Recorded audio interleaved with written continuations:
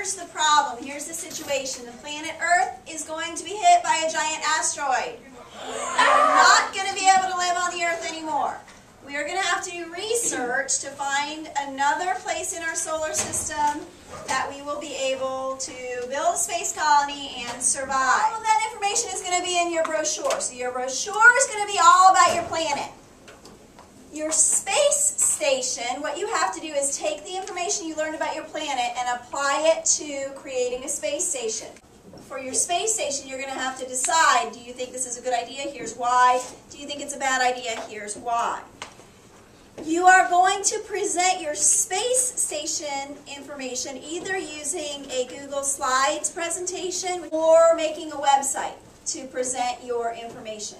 So your brochure is your planet information. Your Google Slides or your website is your space station information. Brad.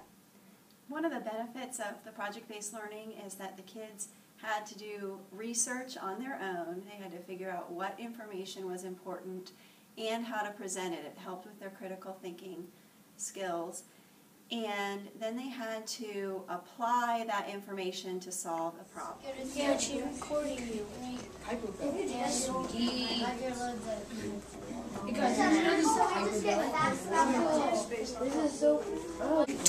should I do, for Mercury, should I do the farthest or the closest one? Or it's the closest or the farthest away? You could do both, or you could find the average. It has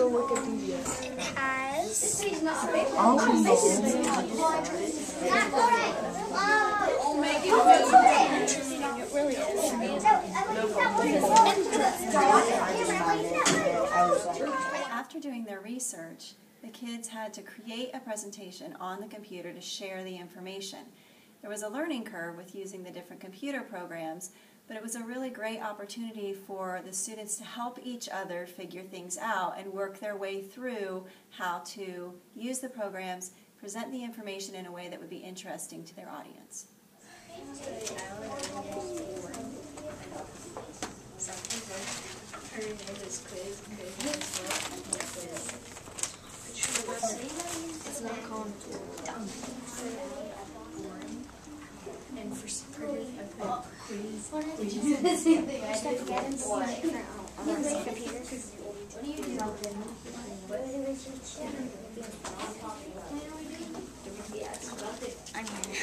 How did you get it?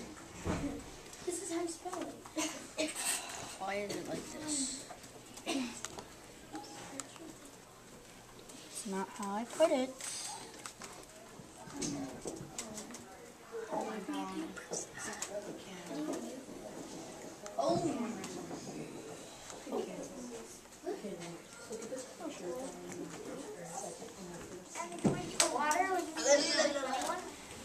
We could bring a long tube with a heater attached and melt and steal the frozen water on Mars.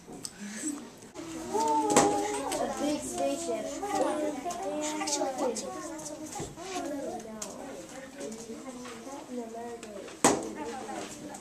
We found some going to.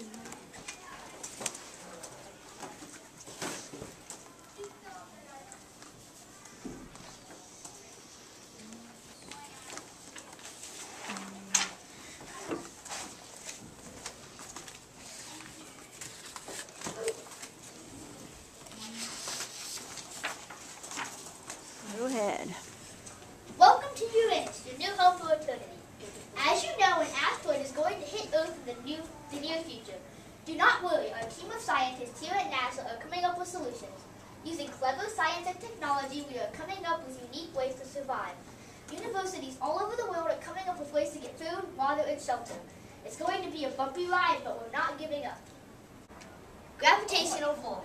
The gravitational pull on Uranus is 86% of Earth's gravity. People living on Uranus will weigh about 9 pounds less than they did on Earth. The gravity would affect people by making them be able to pick up bigger objects. Buildings would have to be more. Go ahead. Okay, so what I liked about the projects is that we could log in at home and do it at home, and that we could do it on the websites instead of just paper. Would we be able to have a space colony on Neptune? No, it's really cool. really cool. Really cool. You would have to have like thousands of layers. The presentation was a fun way to do it because normally we do it like in paper and stuff, but this was a fun way to do it on the computers.